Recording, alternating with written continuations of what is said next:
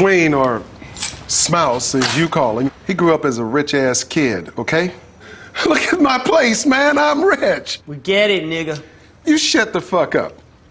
You went to private white schools. I gave you everything you wanted. Whatever. You ain't no motherfucking gangster. When he was a little boy, he went to church with his mama and he was singing in the choir like the biggest ass sister you ever seen in your life.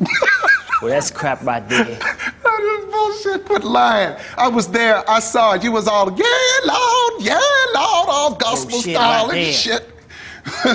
And then he got into musicals. I did not get into musicals. Right. I was there. I remember.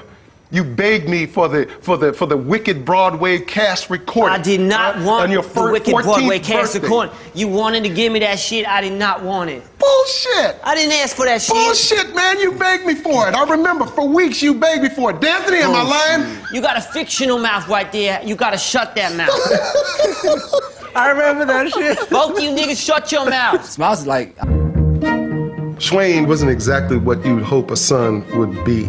When he became a superstar, you know, that's when all the lies started. That's when he started that bullshit about me being a drug addict. Can you believe that shit? That bullshit. Then I used to beat his ass. I should have beat his ass. I'm a drug addict? I ain't never had a cigarette in my mouth.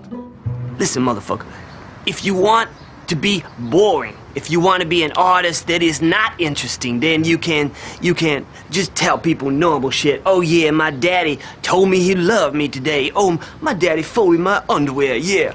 No one wants to hear that shit. Well, all I'm doing is trying to deliver the shit that the fans want. And you diss me for being a liar, then diss me for trying my hardest to entertain the